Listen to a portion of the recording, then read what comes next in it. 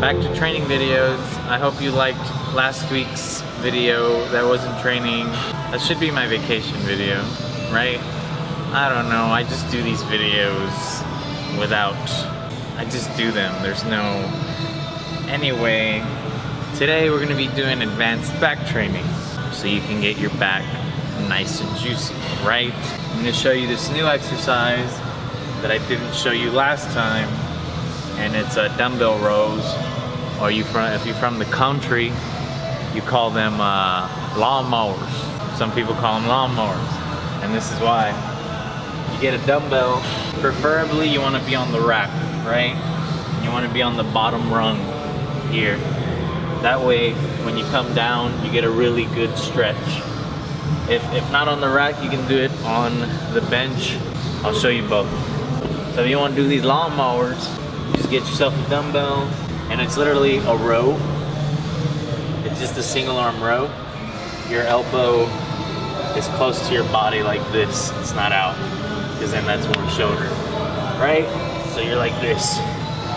You use your opposite arm, your anchor arm, to pin yourself, and then you just row.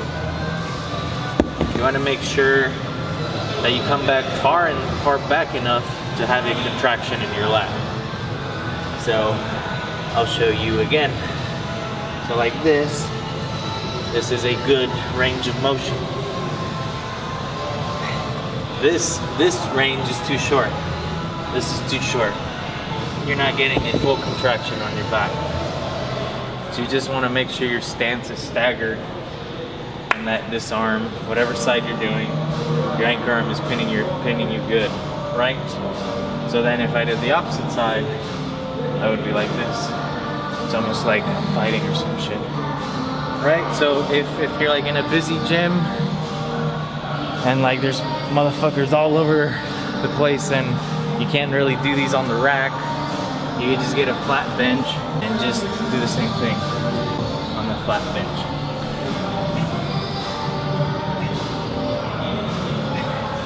You want to make sure you get a deep stretch.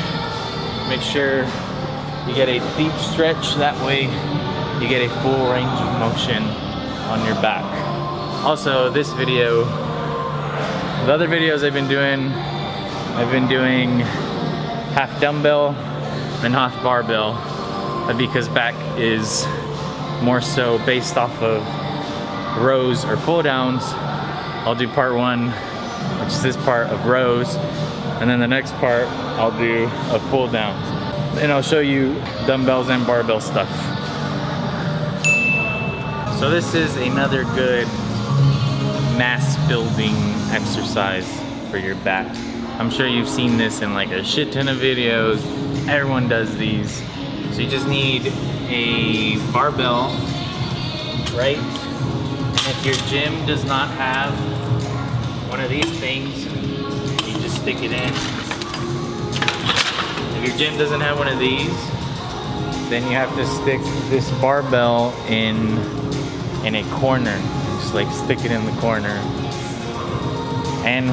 But once you do that, the back, and you put weight, like so, put weight here, right? And you're working with it like this. You're gonna reach a point where it gets too heavy, and the back end is gonna start coming up.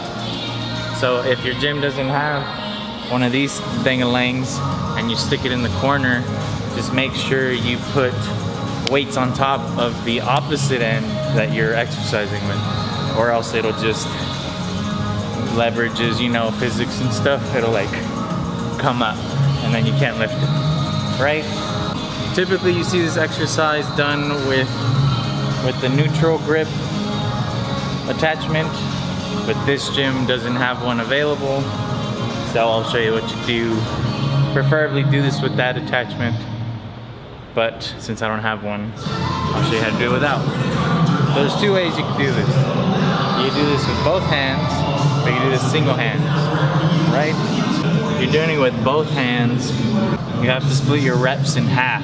So if you're doing 10 reps, then you'll do 5 like this, and then you'll switch them. Because if not, your back is gonna be asymmetrical, and you'll be like this, and that's not a good look. So here's two hands.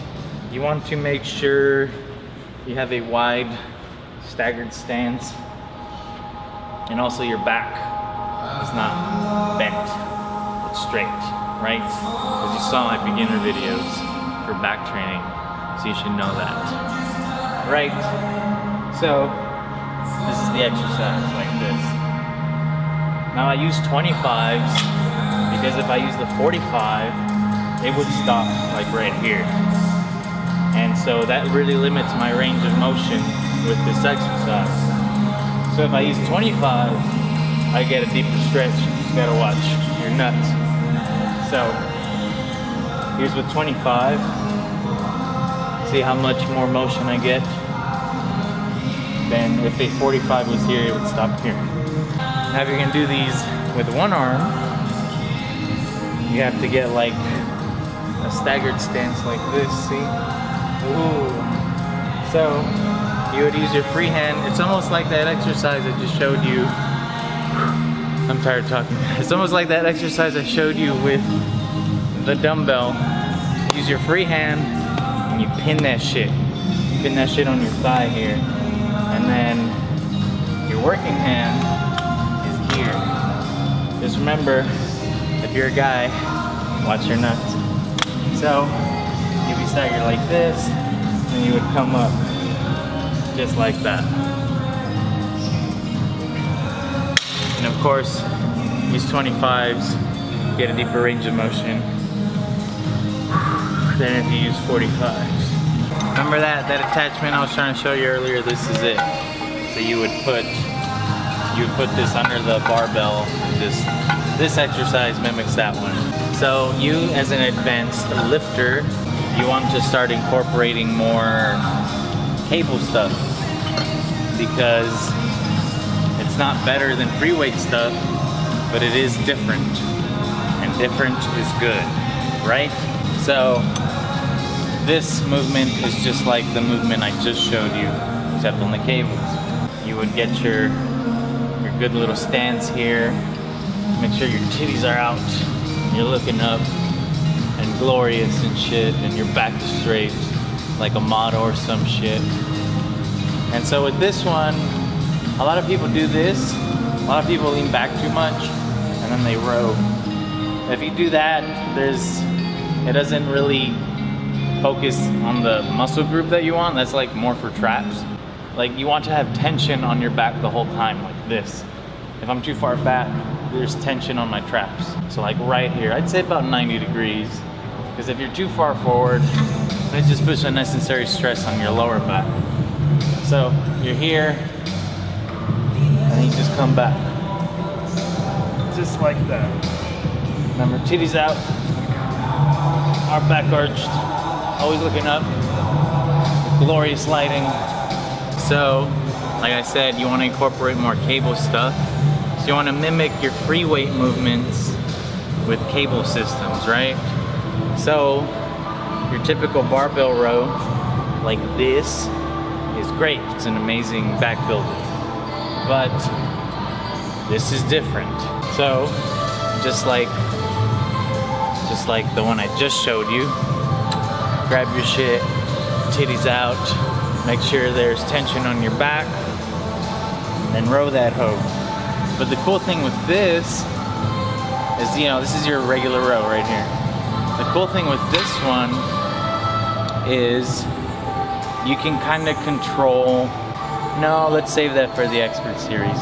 So you have to watch my videos. I'm not going to tell you this part. So mimic that movement with this. And you can do it underhand, right? Just like that.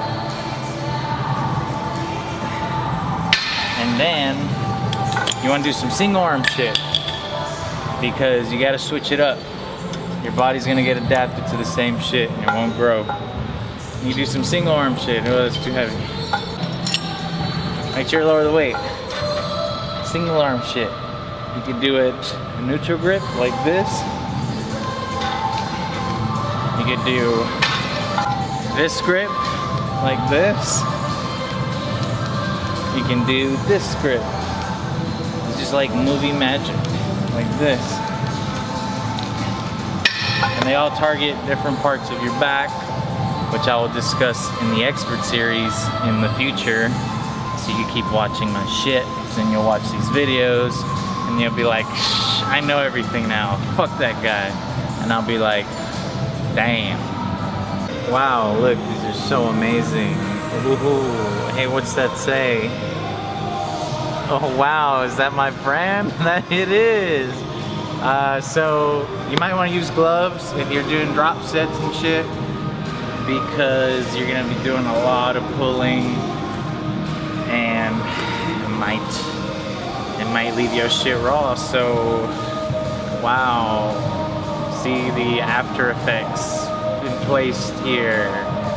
So it'd be easiest to do drop sets, like I said before, on a cable system, just because you can just pull the pin out and lower it, like so. You would do this, and say I did 10 for video's sake, and just lower it.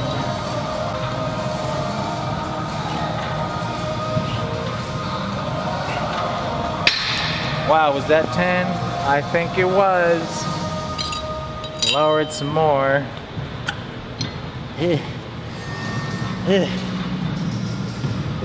That's how you should be sounding by the end of your drop set. If not, you didn't do drop sets intensely enough.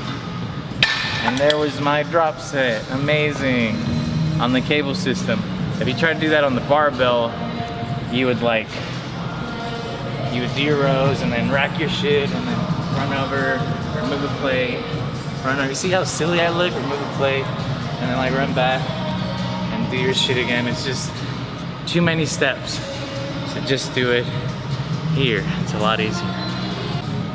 That was part 1 of back training. I just showed you some row stuff. I didn't show you everything because then I wouldn't have anything for my expert series, and then you would just leave me. You would just leave. Hey look, holy shit, social media and stuff.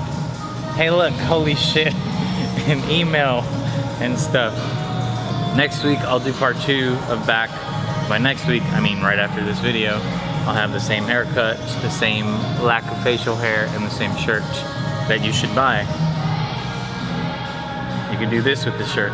You can't say that for all the shirts out there. Next week I'll do the pull down stuff for your width. All this was for your thickness, this way. This way. Next week is this way, right? Okay, see ya.